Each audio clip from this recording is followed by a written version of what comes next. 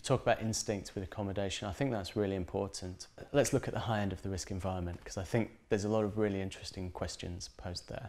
So I'll talk about Baghdad. I recently did a trip there with a writer, and initially we went for a very well secured sort of compound area, but it was too much for him because he had multiple contacts he wanted to meet on a daily basis, and the layers of security that were there, although we felt very safe, they just weren't comfortable, and people weren't coming to see him.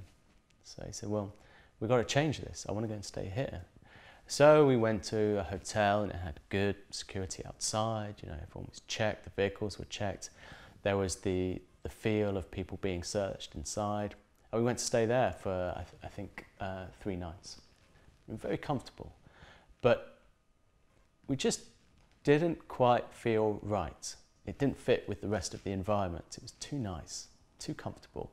And I could see why foreign nationals would want to stay there. I could see why rich, wealthy, local individuals, government figures, business figures would go there. And, you know, that was just something I wasn't comfortable with. I preferred to be more discreet and low-key myself a lot of the time. But it was fine. We stayed.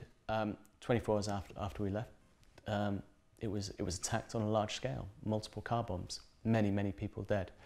I think perhaps we let the judgment for what the journalist wanted to achieve, I think we let that override our safety considerations in that particular point. And I think perhaps that was, you know, we were lucky.